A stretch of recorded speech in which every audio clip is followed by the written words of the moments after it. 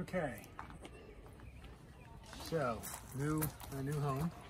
Starting at the back, we have the party deck.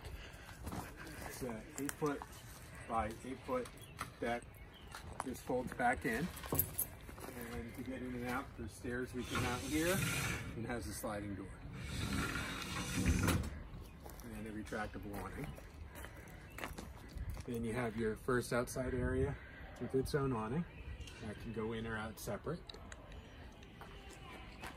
The back entrance, which goes right into the garage. We've modified it with an electronic lock, so you can lock and unlock it with a key fob or with a code on the touchpad, so we don't have to carry keys.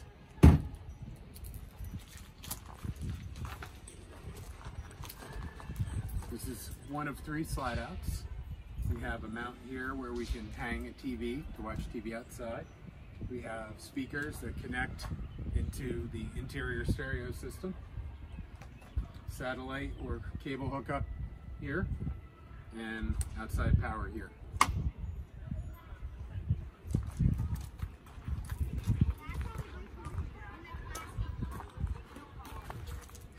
Front door also has the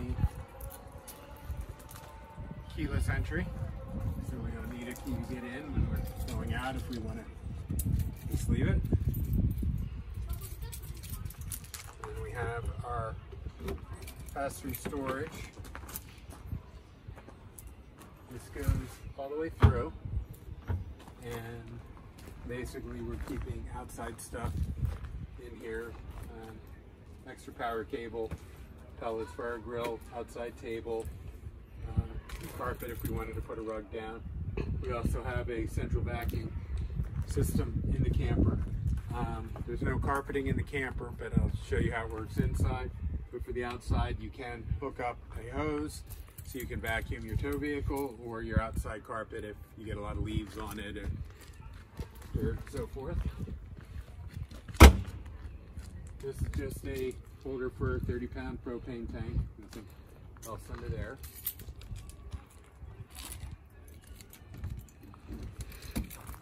In the front here, this is actually the generator compartment, but we got it without a generator. And I'll show you why in a minute, but instead we use it. We have a pellet grill we carry. We have leveling blocks in case we're on level and need more room on the ground. This is a jack to jack the trailer up. We have some chairs up here, some grill tools. So we use this as a storage compartment instead of a generator. In this compartment is batteries. And this is why we're not going to have a generator. In here, right now we have 2 lithium batteries. There'll be 2 more lithium batteries that stack on top, and then an inverter that converts the battery power into regular AC household power, 110 volt. So we'll be able to run the camper for about 3 days without actually having to plug into anything. And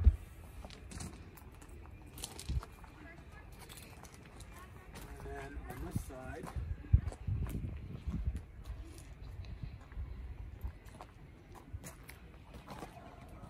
we have slide out for our bedroom, slide out for our kitchen, and all of our water hookups are in the pass-through on the other side, which I've already done some modifications to the way you're supposed to hook up.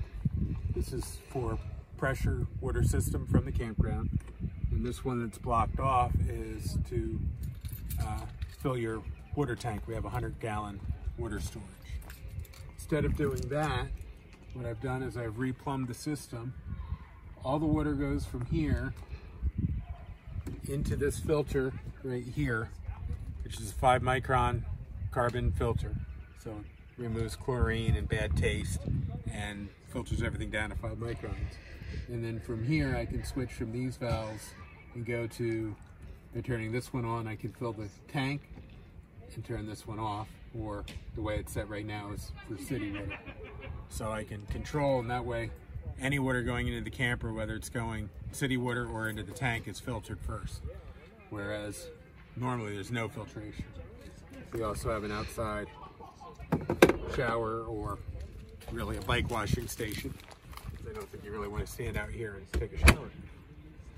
And then our waste hookup is underneath, and there's another one in the back. So the big outside feature, this big black spot on the front of the camper, is actually a full picture window in the master bedroom. So we'll show you that from the inside.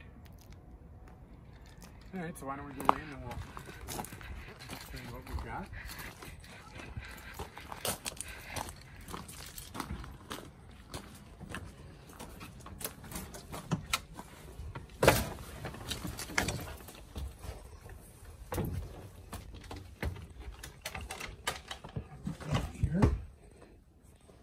Okay, so this is the living room and kitchen.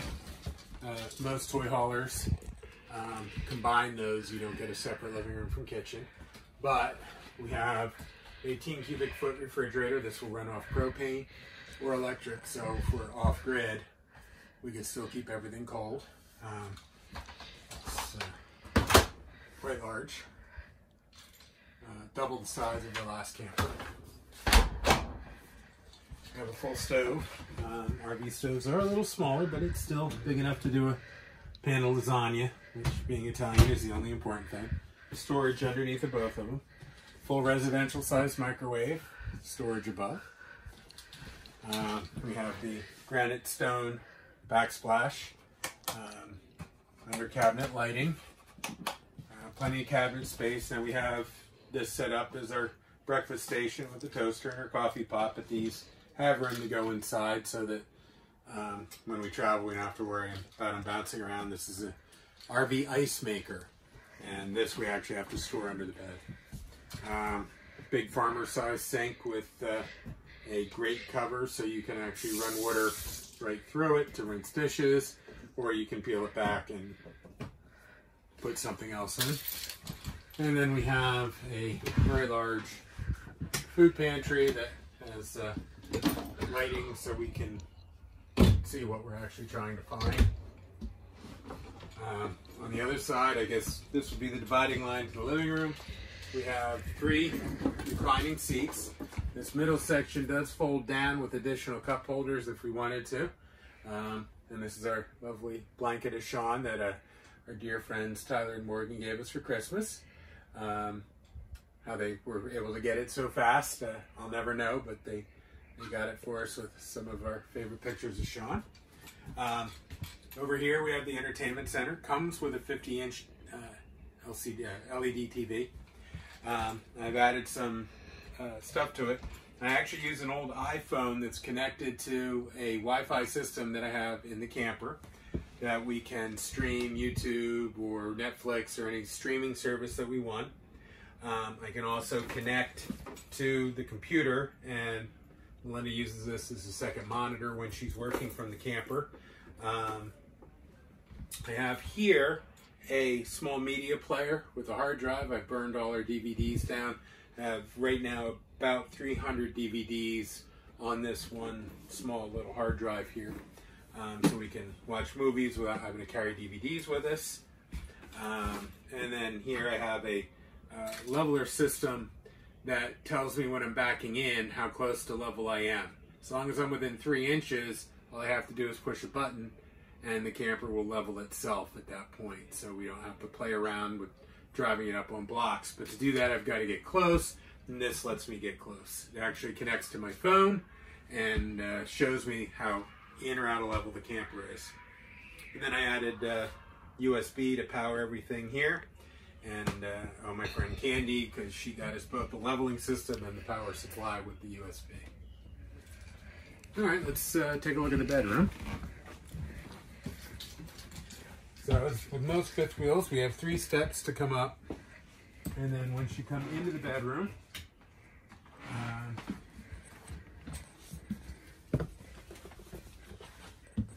we have what they call an RV king. It's actually halfway between a king and a queen. There are areas on the internet where you can get sheets that fit it properly, but you do have to hunt. And this is that picture window I was talking about. When you're laying in bed, you can actually kind of see up and see the stars. And if you don't want everybody to see the moon while you're getting changed, it does have a privacy shade to block it off. This side has a slightly larger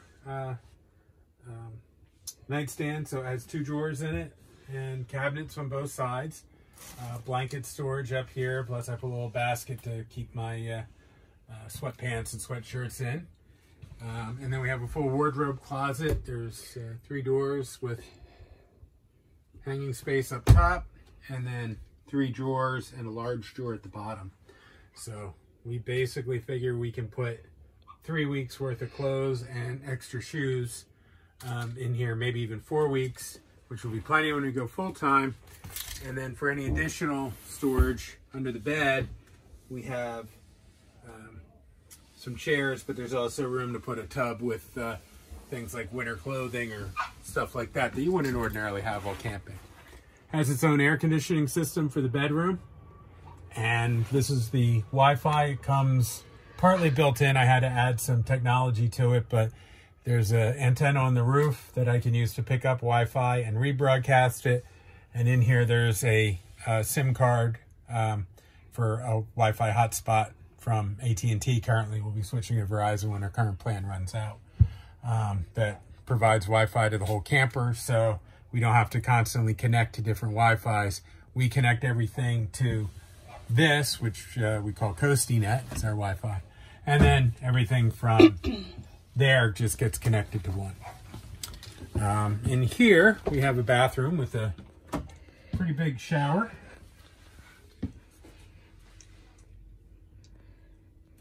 And you can see it also has a skylight above the shower, which is kind of nice. Gives you plenty of light when you're showering, unless it's night, but even then we have lots of lights in there.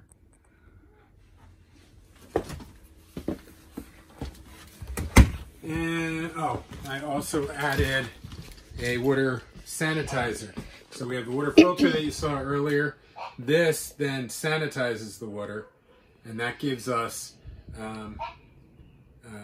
pure drinking water. It's as safe as home. And then this is the garage. It serves 3 different functions. It serves as a guest bedroom. We have a queen size bunk on top. This bed folds into a bunk on the bottom, so double queens. Or you can set it up as it is right now. It has a table and bench seats. Great for playing cards or place inside to have dinner. It lifts up and down on an electric jack, so we don't have to move anything. And then the third thing we can do is fold it flat, lift this up to the ceiling, and then we park 2 motorcycles in here. We have the ability to screw our wheel chocks for our motorcycles down into this floor. We also, you can see, have a TV back here, and washer and dryer hookup. And in case we're not roughing it too much, a half bath in the back. So 37-foot RV with a bath and a half. And then to go out back, we have the deck I showed you earlier with sliding glass doors, which gives you a screen porch and an awning. So that's our RV.